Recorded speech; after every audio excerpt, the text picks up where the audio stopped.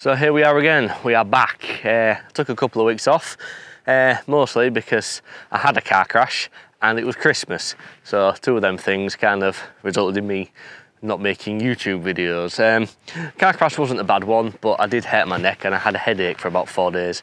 My neck's still feeling it. It still hurts a little bit now, which is a bit sucky. So I've not come far and I've come somewhere quite flat, and we're also traveling quite light. So yeah, I'm just trying to make things as easy as I can for myself. And then obviously we had Christmas, so I just want to spend time with the kids and with the family and stuff like that. So YouTube kind of went on the back burner for a couple of weeks. So what we're doing today, you may be wondering. I've come down to the woods because when I was a younger man than I am now, you know, before my knees hurt and everything, there was a camera that I lusted after. It cost about £6 and I was about 18, 19 years old.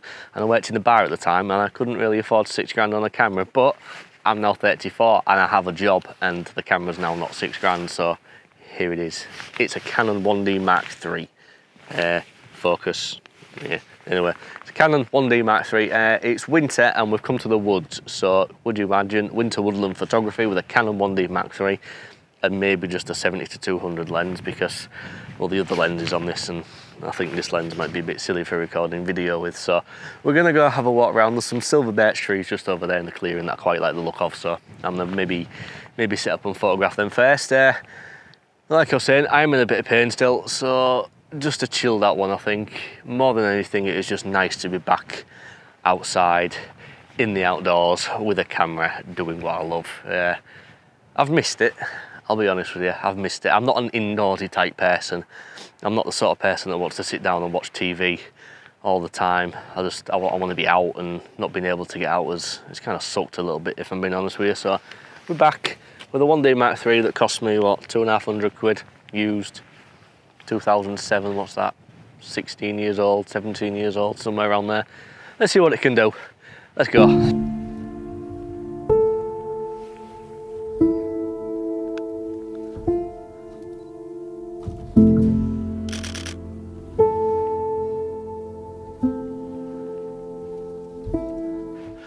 Alright, so I do have a tripod with me to put this camera on, but it's just one of them cameras that just feels good.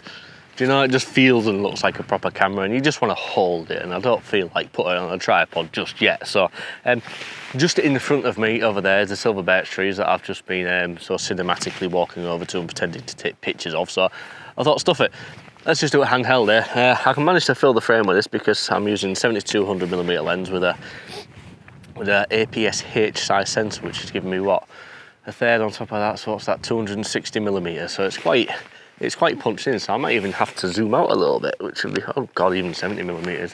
Right, let's move back a tiny bit. There we go. I just really want to fill the frame with these trees. There's not going to be too much colour in this shot. It's all very sort of dead. In fact, I'd maybe even go as far as to say beige.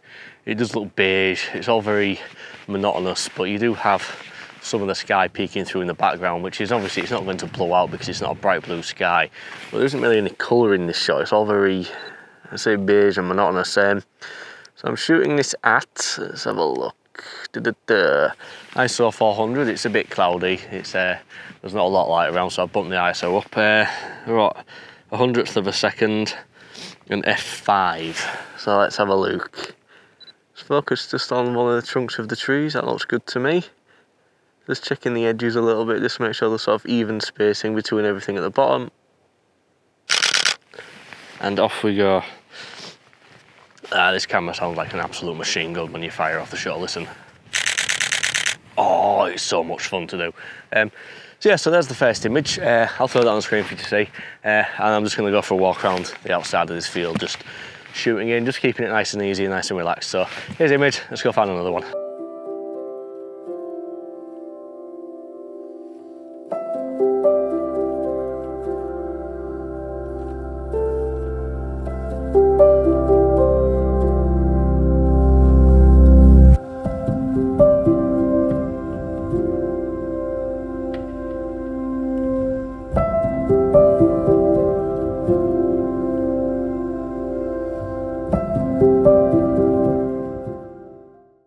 Right, so I haven't actually moved all that far. In fact, I haven't moved at all for this second image.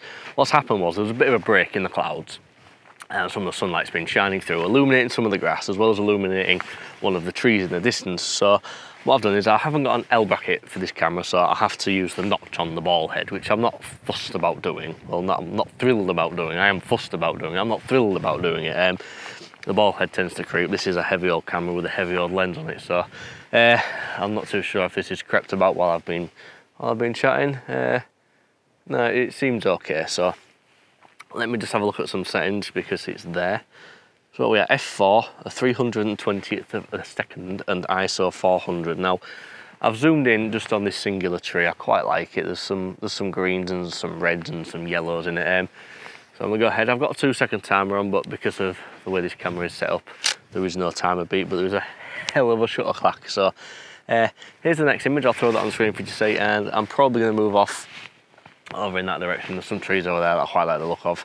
I don't think I'm gonna get in and amongst the woods today, purely because of time constraints. I think sunset's gonna be in about an hour and a half. I haven't got time to really get in there, so yeah, let's go find another one, eh? I'm enjoying myself again.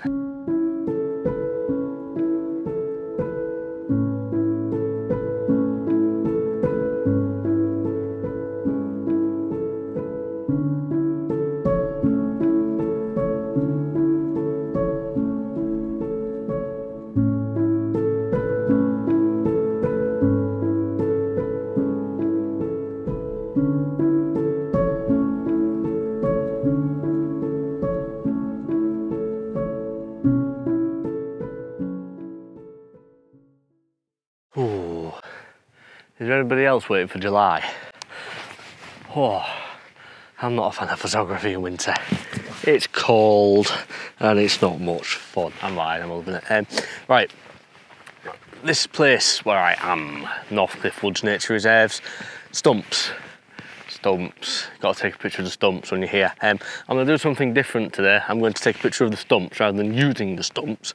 I'm going to take a picture of that particular stump, and I'm just going to blur the background out to hell. So what are we at?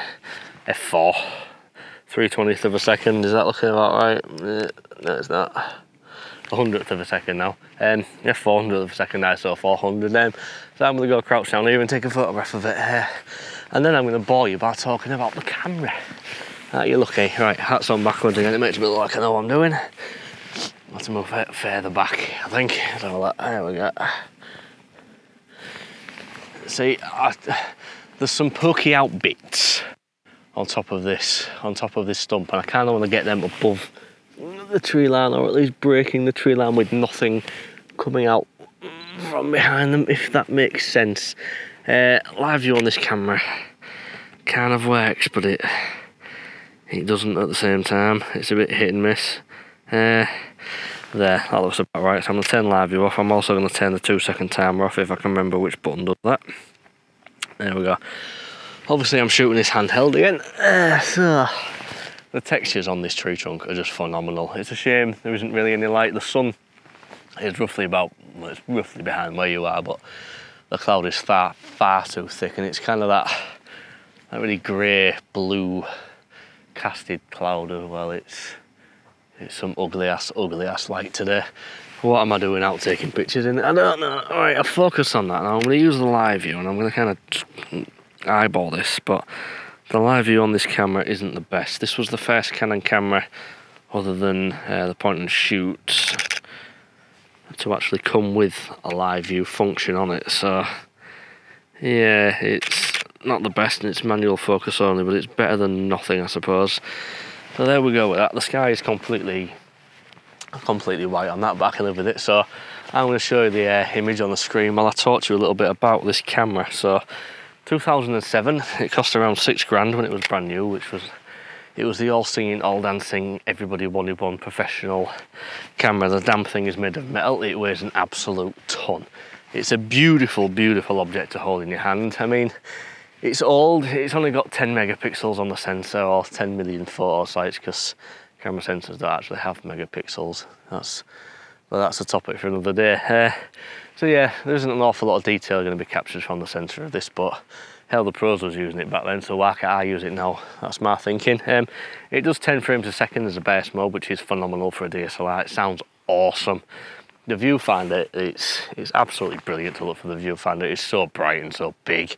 It's got 40, I think it's got 46 or 45 autofocus points, but only 19 of those are selectable by the user. The rest of them are assist points. You know, when you've got a sort of modern camera, you'll have several different autofocus modes. One of them is generally a box with another couple of little dots around it. That's the camera using the autofocus assist points. This camera has it. Obviously you can't select them all, but it's modern enough for me. It's also got a really fun little joystick. Let me see if I can show you it. Boop. It's there. It's got a really fun little joystick for wiggling your autofocus point around the screen, so that makes it really good fun to use. But it's just a beautiful camera to play with. It looks like a camera, it feels like a camera, and I am so pleased that I finally own one. It's I'll be honest with you, since I've had it, it is my favourite camera to use. The Canon RP that this video has been recorded on, this is obviously that's a modern camera. It's got all the bells and all the whistles on it, but this thing, it is a camera. It's just so much fun to use. So yeah, I'm kind of wondering what I can take a photograph of now. What time are we on? Let's have a time check. Oh, I've got an hour and a half until sunset. And there's an awful lot of this place to explore. There's a wind turbine behind me that I'm probably going to take a picture of because I quite like that. And I'm kind of wondering, it's spinning around quite quick. I wonder if we can maybe get a bit of motion blur visible in an image, maybe around a half-second exposure time. I don't know. The sky also seems to be clearing a little bit over there, which is giving me some hope, because actually, come to think of it, there is some blue sky patches appearing, so there's always a chance of a bit of a light leak, isn't there? Who knows? A light leak in a good sense, not bad sense.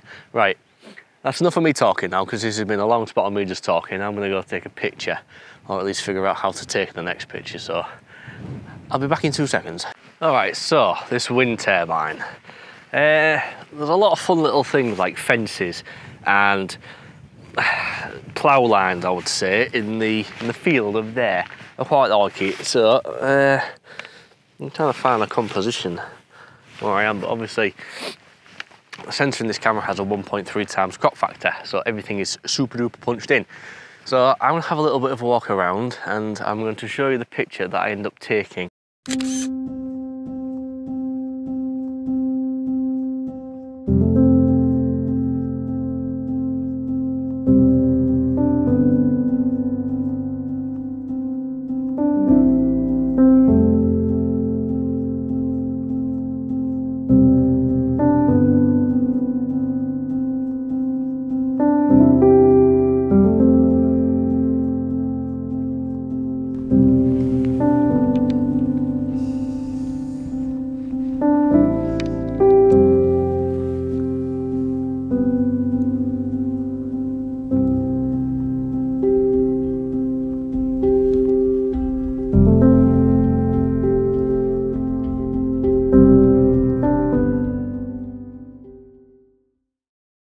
Oh, I'll tell you what, it's getting cold now. Right, just over there in the distance, there is like an old farmhouse with like a tree just sort of dotted off to one side from it. So it kind of works for me in a balancing the image out way. I'm probably going to go like a 16:9 panorama with this. I'm a little bit unsure about the sky. There is some texture in the sky, but not an awful lot of texture in the sky. The blue cloud and the little sunlight breaks that was popping through earlier on with, you know, they've kind of disappeared for the most part now, so the sky's gone back to being flat and boring again. So I might give it a few minutes just to see if any sort of light does develop, but I'm going to take a test shot to begin with anyway. So we're at f7.1, ISO 100. And I'm going to use a 2-second timer. Sorry, my hands are cold. I'm so cold right now. So I've taken a test shot just to check it. The histogram's not spiked, so it's not clipped the sky, so at least I can bring some of that back. So I'm just going to give it a few minutes and just see if any sort of colour or any sort of texture or any sort of funness happens in the sky. If not, you're going to see this image. If not, you're going to see the nice pretty image. So whichever one I manage to take and use and keep is the image you're about to see. So here it is.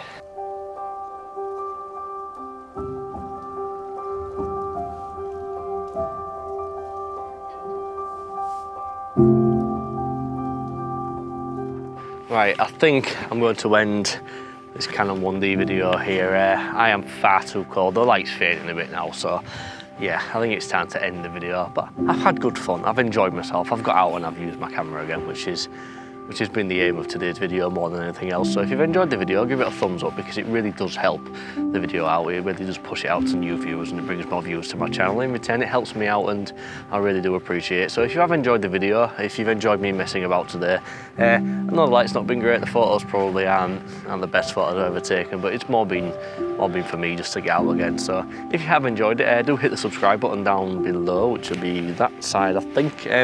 And you'll see more nonsense from me going forward. So I'm going to end with my usual ending, which is peace and goodbye.